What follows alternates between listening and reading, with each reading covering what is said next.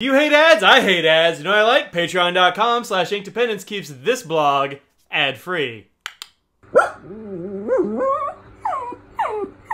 Hello folks, happy Christmas Eve if you're a Christmas celebrator. I'm Mike, this is Inkdependence, and today we are on day 24 of our homemade Inkvent. This has been a fun experiment, and I'm glad to have done it. So, let's see what's in our red bag here. It feels like a sample, and this is, Krishna Jungle Volcano. This was sent to me by Ryan, who is a viewer, so thank you, Ryan. And let's just, there we go, trade that out for one of the things your daughter made. Krishna Jungle Volcano I've actually used before. It's been a little while, but I got a bottle of this when it very first came out, and it's a very interesting ink.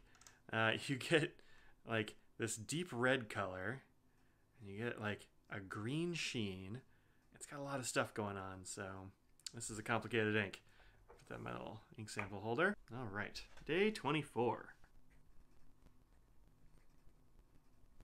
Okay, so you see here, it's darkening up a little bit, and you're getting a little bit of the characteristic sheen that you get with that, but we'll see a lot more once we get this on paper with a proper swatch. Go on, stick to my letter opener, please. Okay, pretty good. Let's let that dry and develop its sheen and stuff, and then we'll see what's kind of close to it.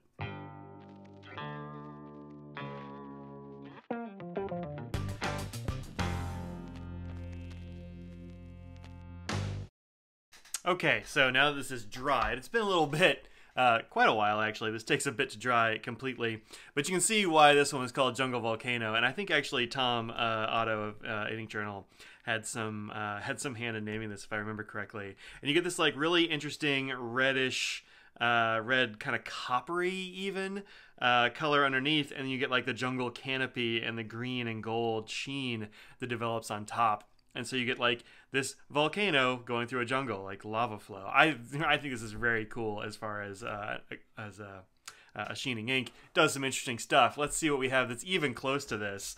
I'm gonna go straight to oranges.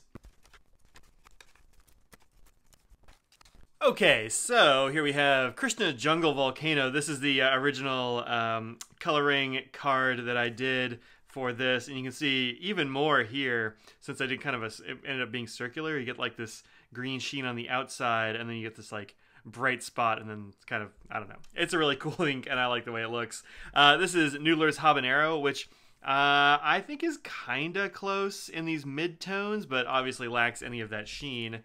Likewise, Twisby Orange. In fact, none of these are going to have the sheen like this. This is a unique characteristic to this ink for sure. But I think Twisby Orange has some stuff in common, although this is a brighter orange, and this is more of a kind of a dusky orange. In fact, like, even in this kind of very thin area here, right there, where I use the glass pen, you can still see some of that like dark orange, or maybe even a little bit of green sheen that develops, even a little bit of this ankle sheen, which is cool. Robert Oster's Fire on Fire, this is a penaddict special color, has some stuff in common here for sure, although this is a brighter orange.